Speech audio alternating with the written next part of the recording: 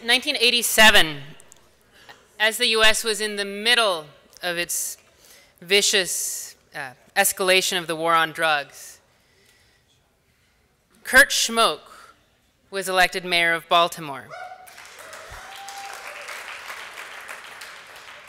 Schmoke bravely spoke out,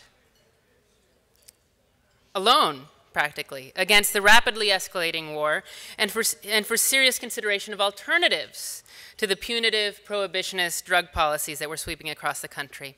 He was re-elected twice, serving as mayor for a total of 12 years, during which time he introduced syringe exchange and other harm reduction programs in Baltimore, fought for similar reforms in Maryland, joined the board of the Drug Policy Foundation and later Drug Policy Alliance, and continued to speak out boldly for both incremental and transformational reforms. To present this year's award, Kurt Schmoke Award, for achievement in the field of law, please welcome DPA's New Jersey State Director, Roseanne Scotti.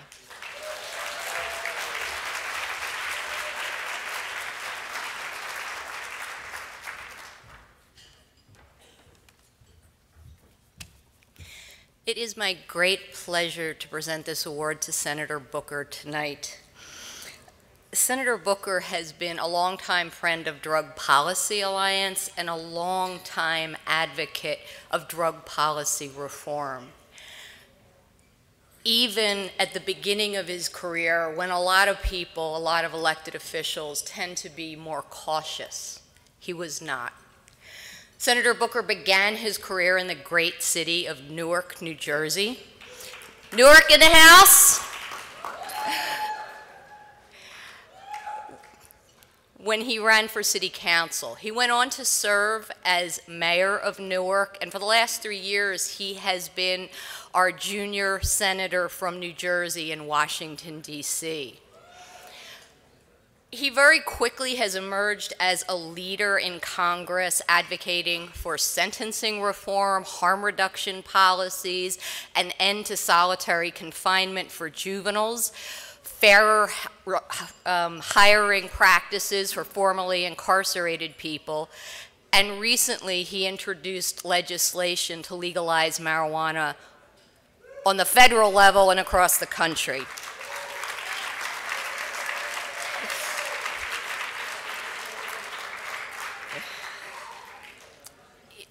When Cory said that he was first announced that he was running for the Senate, I said to him, "Are you sure you want to go to Washington? With all that ugliness, with all that craziness?" And he said to me, "You know, Roseanne, I am a prisoner of hope." And Cory Booker is someone who gives us hope for the future.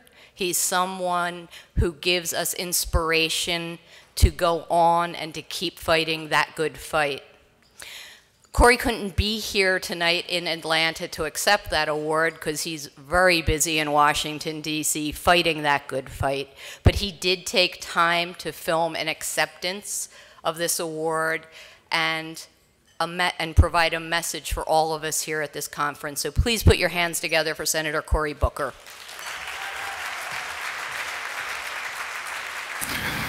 I am so sorry that I can't be there with you tonight. I want to thank everybody who's a part of the Drug Policy Alliance for giving me this honor, really named after somebody that I have respected since the days I was aspiring to be a mayor myself. Kurt Schmoke is somebody that I've relied on as a model, as a friend, and obviously when it comes to drug policy was a courageous trailblazer. So thank you for this honor. But if you give me the moment, it's actually I that want to honor you all. This organization, from the time I was a city council person, has been so powerful in shaping my policy beliefs and helping me to develop a deeper understanding about the way out. As a guy who was living in Newark, New Jersey, to see how the war on drugs wasn't a war on drugs, it was a war on people. To see that there were clear policy ways to get out of this horrible trap. I just want to say to Ethan Nadelman, who has been a hero to me personally, One of those people I met early in my life who was a friend, who was smart, insightful, and really mentored me on policy issues. I'm sorry you're retiring. I'm kind of angry at you. If it wasn't for Maria, who is tremendous, coming to replace you, I would probably, have to, go Jersey on you, which is a compliment because going Jersey is the only way to go. Anyway, I want to say thank you to you, Ethan. I want to say how excited I am about Maria. And of course, I want to give a shout out to Roseanne Scotti, who's been a dear friend of mine as well for many years, doing incredible work. I just want to let everybody know that that's the key word, work. We have a lot of work to do.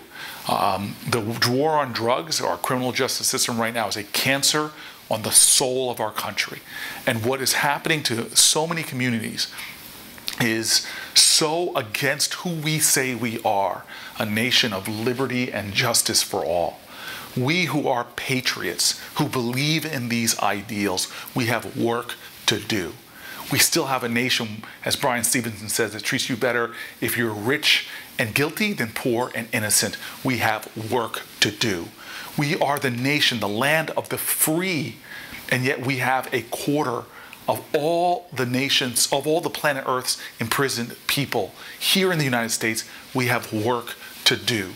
When we see that our prisons are full of the most vulnerable people, the disabled, the mentally ill, the veterans, that they're full of people who are addicted, and disproportionately poor people and people of color, we have work to do. And so I want to thank you for all that you all have done to move the debate, to enact policies, to advance the cause of justice. But we have a mountain still to climb. So thank you for this award. It really is something that should be shared by all of us because there are so many folks in that room right now that embody these ideals and these principles. But I can barely sit still when I know what's going on right now in this nation after this savage war on drugs has taken the American prison population, increased it 500%, how our precious resources as a society have not been poured into schools or in infrastructure, but has been poured into building more and more prisons to warehouse more and more potential. When I walk around my own neighborhood in Newark and see still how people are being preyed upon by a broken system, we have work to do. So thank you for this award. Let's embrace each other tonight. Let's comfort each other tonight. Let's celebrate ground gained. But I am looking forward to rolling up my sleeves and continuing the fight, the work, because the United States of America that has ideals like equal justice under the law and liberty and justice for all, our promise, our ideals are still not made real in the lives of millions of Americans. And so this work that we're doing must continue and must persist. And Ethan Nadelman, you may be retiring from your job, but you're not retiring from the movement. I'm so grateful for your work, but I'm keeping you in the game. And you'll be only a phone call away from me, I pray. God bless everybody. God bless America. Let's make our nation real.